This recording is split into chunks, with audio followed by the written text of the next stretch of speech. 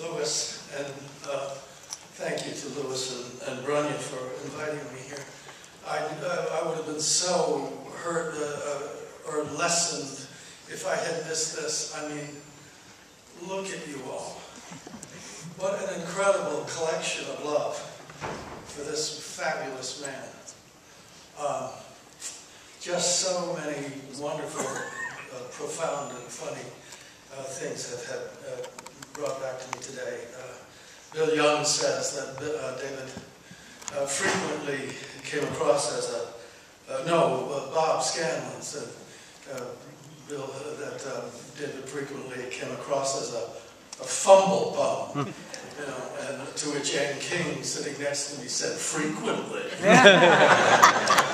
My first time I ever met David, well, I had seen, because Blythe, I had been on that University of Rhode Island campus and saw that Marat Saab.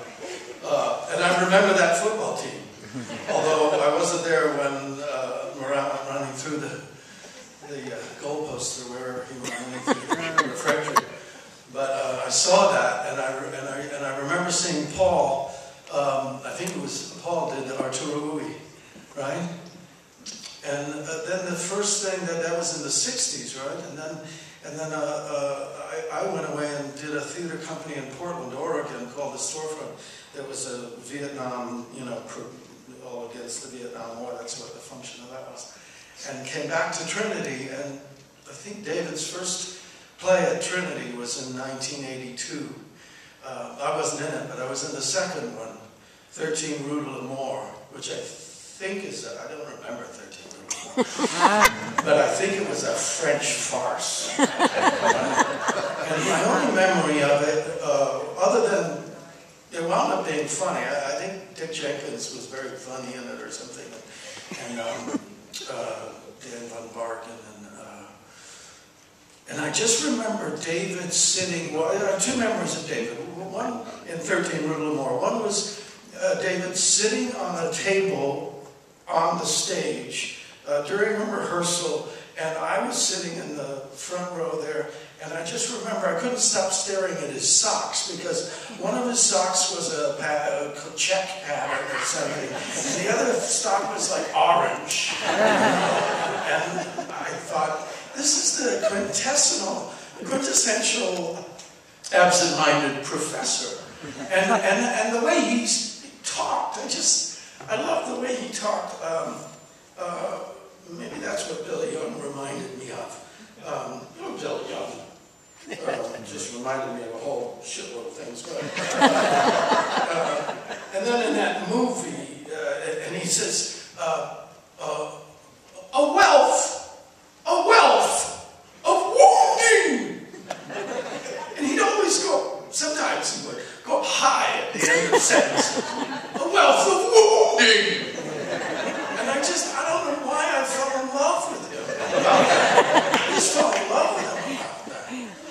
And then we did a series of Tom Griffin plays, Pasta and Amateurs. And the last one we did was The Boys Next Door.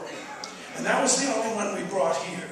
We brought The Boys Next Door here because it was so successful, and I think it was probably a good thing to bring it here and play it for a huge audience instead of the little intimate stage that we had down in Trinity, you know.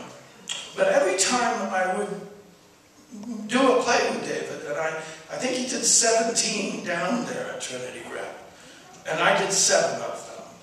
I was in 7 of them. And every time I did it, I felt myself not only more in tune with whatever this non-process that has been described to you by various people of just, yes, that's right. And another thing, the other thing that I remember from 13 Rue de l'Amour, because it was French, was that